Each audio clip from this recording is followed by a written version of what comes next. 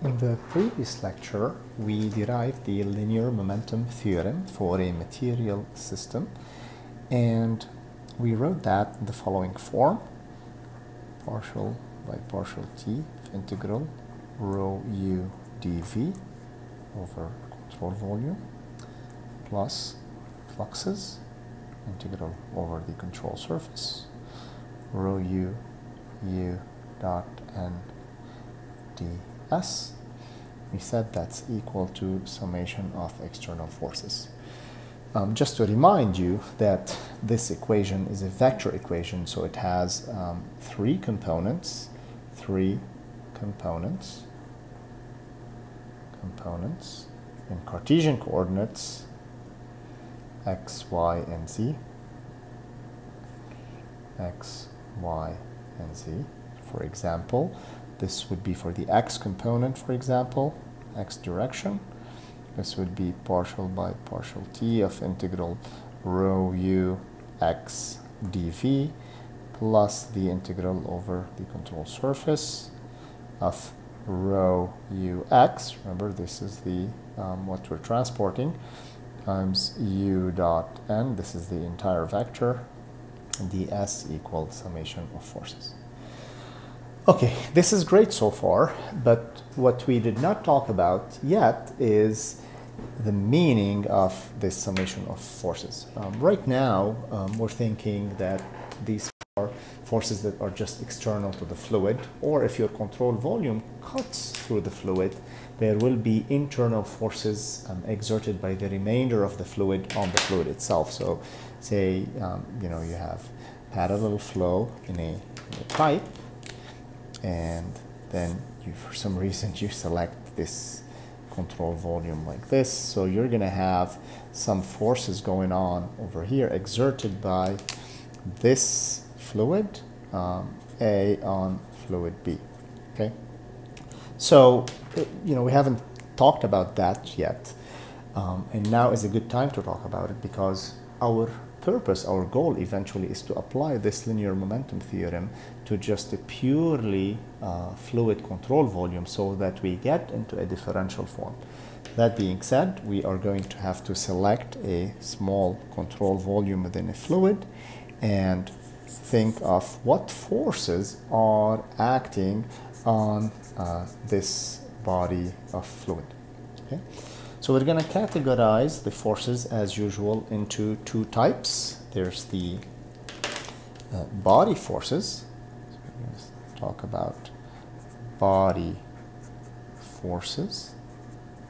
And we're going to talk about surface forces. But for body forces, these are forces that act on the entire volume of the fluid. These are external forces exerted by some external field. So for example, gravity,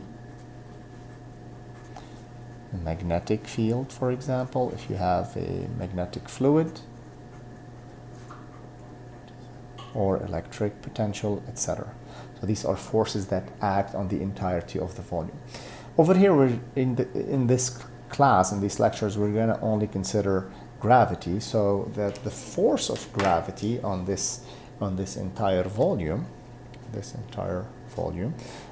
if the volume is delta V, okay, delta V, the entire force of gravity is dF.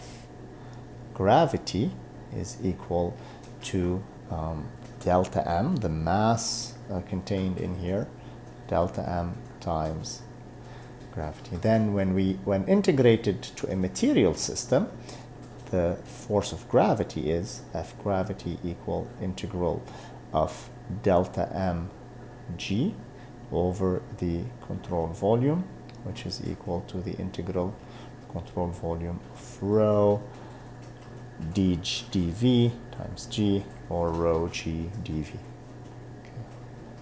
Rho g dv.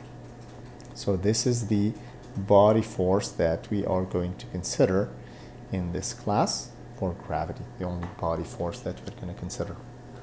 That's the force of gravity. Okay.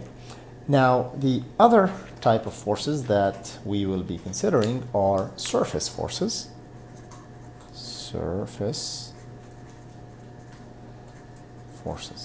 Okay, and this is going to get a little bit interesting over here, but you have to bear with me until we eventually get to the stress tensor. But when you take out a portion of the fluid, the remainder of the fluid is going to exercise forces in all directions onto this part of the fluid, just the same way that this fluid exerts a force on the remainder of the fluid. Now, these are all surface forces because they arise from internal action of the molecules in a fluid as they bump into each other and they exert forces on each other. And we can distinguish between normal and tangential forces. And the classic normal force, or one of the infamous normal forces, is the pressure force. Pressure force. And remember, the pressure is a scalar. It doesn't have any direction, but the pressure force is always pointing into a lump of fluid or into the surface. So this is given by the integral over the control surface of the volume of minus P n ds. And the negative sign here is to enforce the fact that P is just a scalar quantity, right? And then the negative P makes it so that the pressure force is acting into, is a compressive force, okay? Now, the other force is the stress viscous forces, viscous force. And we're not going to talk about this right now. All we're going to say is that this is a surface force. We're going to write it as the integral of some T dot n ds, okay, over the control surface. We're not going to worry about that. T is related to the stress tensor. We will discuss this a little bit later. We just want to get to the general form of this summation of forces, external forces. Now, bear in mind that the stress tensor, the stress viscous force, does have a normal component as well, in addition to the pressure force. But the pressure is a little bit different because it is somewhat of a thermodynamic quantity, but it's also the only force that keeps a fluid at equilibrium when a fluid is not moving.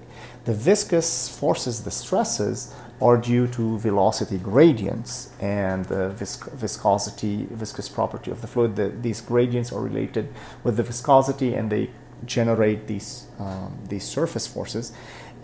But the pressure force exists whether there is motion or not. And when the fluid is not in motion, the pressure force is going to balance the gravitational force, and otherwise the fluid is just going to move, right?